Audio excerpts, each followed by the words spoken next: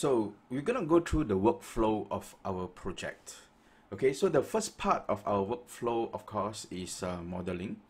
What we will do is usually when we start our project, we will have a layout file of the house that we want to model or do Archviz on.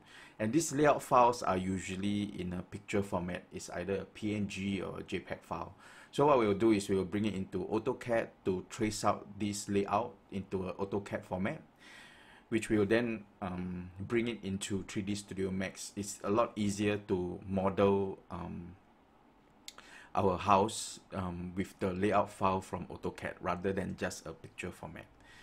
You know, after that we will then model the actual house, put in the walls, the windows, the doors, the floors, you know, and when we have all these structural side of the models done up, we'll do a first import into Unreal Engine, because a lot of issues, lightmap issues, will surface out if you didn't model your models properly. So while the file is still pretty light, you know, there's still not a lot of furnishings and furniture inside the 3D Studio Max file and Unreal Engine file. We will do a first import to test, because most of the important things, important shadows are actually on the floor and on the walls.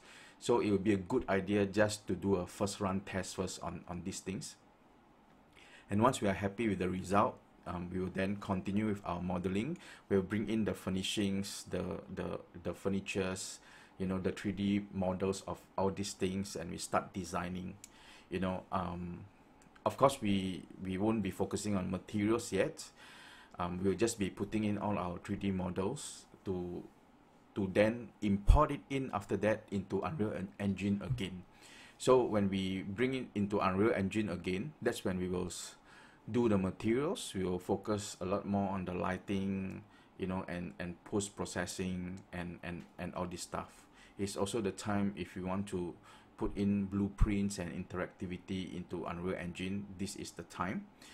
So once we have a final file, Unreal Engine project that we are really happy about, we will crank up the settings, the light settings, and then we will do a final light baking.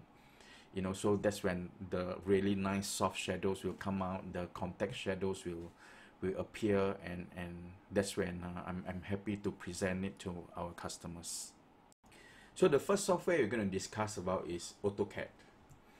Okay, so AutoCAD is used to get a one-to-one layout file from the pictures, you know, so you know, the pictures is just a picture, but we want to create a AutoCAD file with proper dimensions on it, and then after that, through this AutoCAD file, we will then bring into 3D Studio Max to model. So it's a lot easier to model you with an AutoCAD layout file rather than just using the pictures themselves.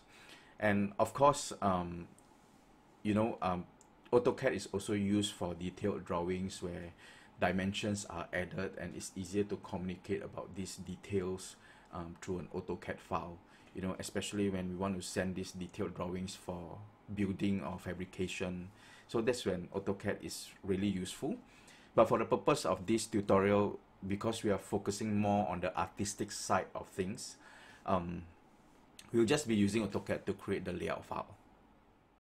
So the next software I'm going to discuss more is 3D Studio Max. So 3D Studio Max is used to model a house. Again, traditionally, a lot of people, even right now in the industry, designers are still doing 2D renderings, or rather 3D renderings for 2D images or videos in 3D Studio Max. I mean, a lot of the professionals are still doing this. But because we want to focus on real time, we will not be focusing on material creation in 3D Studio Max. We will only be using it purely to do modeling, and then after that, again, we will import it into Unreal Engine to do the materials. So it's very important to know that for the purpose of this tutorial, we will not be focusing too much on materials inside 3D Studio Max. So when we do 3D Studio Max, when you install your 3D Studio Max, there are some scripts that I use very often. I try very much to keep it vanilla, but in this tutorial, because different people work differently. But these two scripts, I feel they are very important. They help me tremendously speed up in my modeling and in my project. So again, when I go through the actual modeling in 3D Studio Max, I'll talk about these scripts again. So for now, it's just good to know about these scripts. And finally, I think some setup in 3D Studio Max that are pretty important is that we must know that in Unreal Engine we use centimeters as the main dimension, but in 3D Studio Max, I know some professionals, they use millimeters. So it really depends on you. I model in millimeters, but then when I use Unreal Studio or DataSmith to bring it into Unreal Engine, it converts them to centimeters for me. So it's really up to you. But if you're not using Unreal Studio, my experience is use model in centimeters. It's a lot easier. Of course, I will go through snapping again when we start the actual modeling. So a lot of light leaks, light issues also happens in Unreal Engine because the snapping were not really well done. Things are not snapped to the ground, so, and stuff like that. So I think it's really useful tool in 3D Studio Max, and it's important. So the next software I'm going to talk about is Unreal Engine. So this is where, you know, the most magic and the most fun happens in this software. So for this tutorial, we will use Unreal Engine to focus on creating materials, you know, doing up the lighting and putting in a bit of post-processing, you know, such as bloom or contrast and stuff like that. You know, so Unreal Engine is essential, especially when we are talking about real time with interactivity. You know, like if you want to show your clients that you can change color or change furniture inside your walkthrough, then you need Unreal Engine to do so. And if you want to put on a VR headset and to walk around these models real time, then you need a game engine like Unreal Engine to do so. I'm not talking about a 360 video or 360 picture. I think 3D Studio Max can achieve that. But if you are talking about actual VR walkthrough with blueprint interactivity, then you need a game engine like Unreal Engine. Because when talking about game engine, I mentioned about Unity. It's another engine that is very popular. But for the purpose of this tutorial, I will just go through Unreal Engine. Yeah. Okay, so I also want to go through just a couple of softwares, other softwares that we may or may not use in our projects, but they are good to know. You know, when people are talking about these softwares, it's good to know what they are. So I'm sure you know, if you have been in the industry for a while, you'll know what is SketchUp. It's like 3D Studio Max, but I think it's a lot easier to pick up. It's a lot more intuitive to model using SketchUp. But we just find that some of the light maps doesn't really work out well with SketchUp, which is why we stick with 3D Studio Max. You know, V-Ray, of course, is a global illumination software that we use to render 2D images. CrazyBump is a good one. Basically, it's used to generate very important maps such as normal maps, roughness maps, and height maps from a normal picture file. You know, so I'll go through more when we go through materials, but these maps are important. So rather than creating them manually, using CrazyBump is very effective. Bitmap to material is something like CrazyBump, just that there's a lot more advanced stuff. I don't use it a lot, but if you want a lot more control over your materials, this is a good software to get into. Substance Designer as well is to procedurally create materials. So if you can't find let's say a texture on Google, you know, or any website, and there's some element, some kind of materials that you want to go for, you most probably can create them using Substance Designer. So again, this is a whole new tutorial series just to learn Substance, so we won't be covering it in this tutorial. But these are very good tools to use, especially if you want to bring your Archviz to the next level. Speed tree as well. I love using speed trees. It's used to create great looking trees without much effort.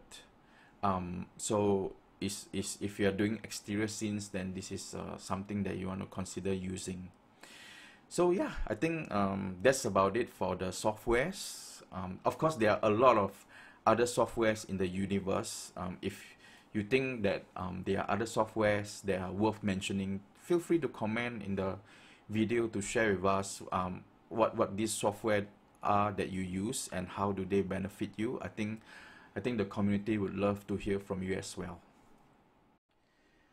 So before we end, I just want to share a bit more on how you can support the channel. So first of all the PowerPoint files that we use in this tutorial, you can download it.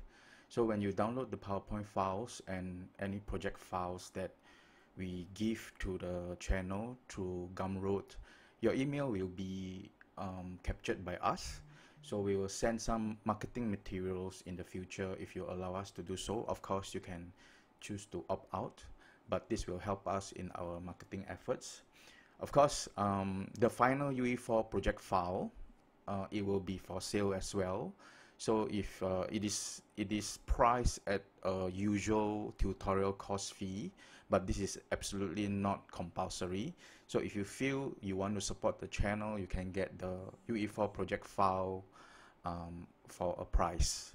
So all these links, as we are preparing for the YouTube videos, we will slowly add all these files into our Gumroad page. So some are not ready yet, some are already can be downloaded.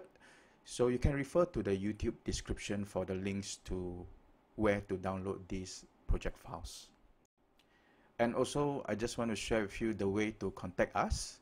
We have a YouTube channel. You can contact us directly through email, and of course, the easiest way to find us actually is through our Facebook channel. You can directly message us. So these are the links to where you can contact us if you have any questions, you need any help. Feel free to just look for us. Of course, if you can, remember to subscribe to our channel and click on the notification button. So when we post a new video, you'll be notified. Thank you, and I'll see you in the next lesson.